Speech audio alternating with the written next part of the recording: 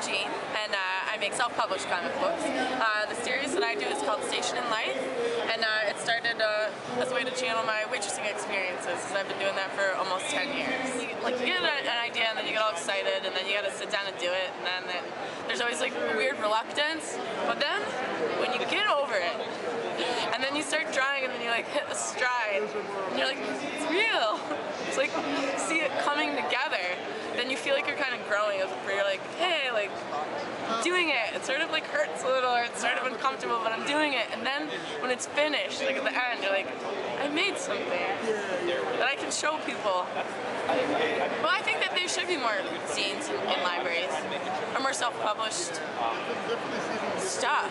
My mom, she was saying that she was trying to talk to the director of their library about getting zines in libraries. We don't need that here.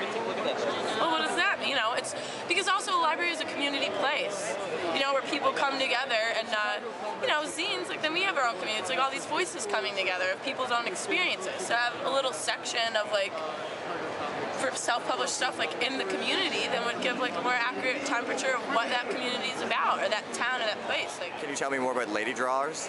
Lady Drawers is a comics collective based here in Chicago, Illinois, and we make comics about why are there not really any women, transgender, minority as represented in the comic book industry, either like as creators or like the work that you find like in mainstream. So it's like we have folks that like to compile like data and statistics, and we have artists that like to draw pictures, people that like to write, and then, you know, whatever little bit like anybody can offer, it's like we like people that like to help, we can work together. It's sort of just like a loose network, and we also like support each other.